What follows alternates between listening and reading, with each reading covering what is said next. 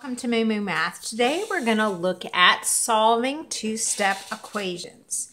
So to solve equations with variables on both sides of the equation. So we're going to look at solving with variables on both sides. Now what's a variable? That can be the value x or y or any letter that represents a number. So here's our first example. We have 5x plus 2 is equal to 3x minus 12. Okay, to gather our variables, which are 5x and 3x, we can either subtract 3x from both sides of the equation. So I actually like to draw a line right down my equal sign so I can see my two sides. So I can either subtract 3x from both sides, or I can subtract 5x from both sides. So I can subtract 3x or subtract 5x to move the variables to both sides. I like to keep my variable positive, so I usually take the smaller one, so this is 3x, and I move it over to the 5x. That way I keep my variable positive. So I'm going to do that first, and I'm going to draw a line, and then I'm just going to add my columns. Adding columns. So 5x minus 3x, that's 2x. I'm going to bring down my positive 2. Now the next column is 3x minus 3x. Well, that's just 0. So I'm going to bring down a 0 minus 12. So if you simplify this, it's actually 2x plus 2 equals, and then 0 minus 12 is negative 12. Now, we're going to continue solving this as a regular, in this case, two-step equation.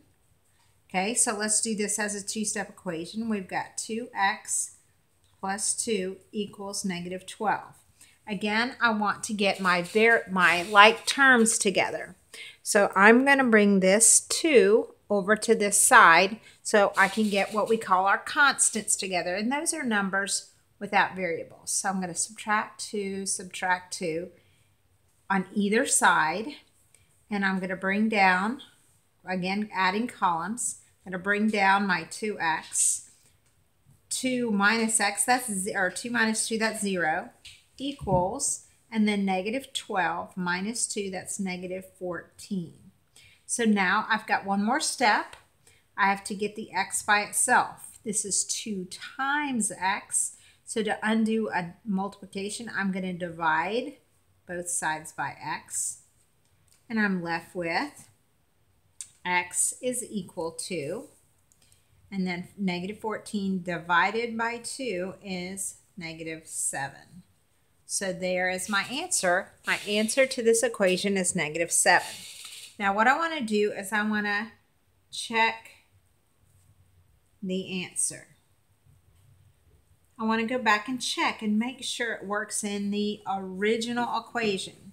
So my original equation is 5x plus 2 is equal to 3x minus 12.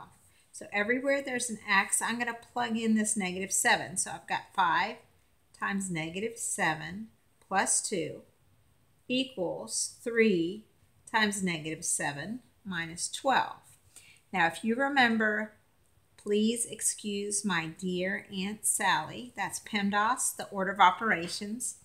I have to do parentheses first, then exponents, then multiply and divide. So let's multiply and divide left to right. So I have 5 times negative 7 is negative 35. Bring down my positive 2 equals 3 times negative 7 is negative 21.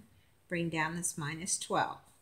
Now I want to add and subtract where I can. I can add these together and subtract these. So that's going to be negative 33. And this is going to give me negative 33. And that is true. So I know I have done this correctly. And that's how you can check your work to make sure you've solved the equation correctly. That's how you do an equation with variables on both sides.